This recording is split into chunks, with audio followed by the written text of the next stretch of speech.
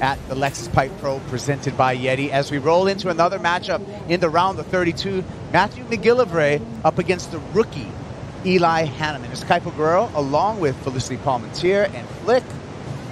This is a great heat. I mean, both of these surfers are just coming up through the ranks. Here we go, Callum. Whoa, big draw. The WSL Final 5 stories. We look at a nice section for Hanneman to come flying out the other end.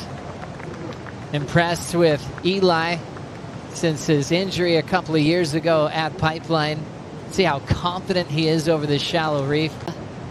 Yeah, Eli here, a nice inside drainer along the backdoor reef. Nice position in there, came out without a problem. A guy that I think was most known for. He really needed that wave at this point in the heat. He only had a 0.17, so that'll feel good to get the ball rolling.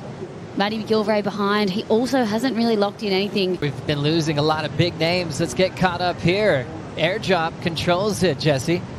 Yeah, that was great. And that just shows how much ability Matthew has in tube riding. He could have knifed it and actually went forward, which would be way easier for him. But in order to do that kick stall and airdrop, it slows himself down just enough to actually get deep in this barrel. So he could have ran that wave out so easily for where he was positioned, but he just put himself in such a good spot, and yeah, getting rewarded very well for sure after that ride.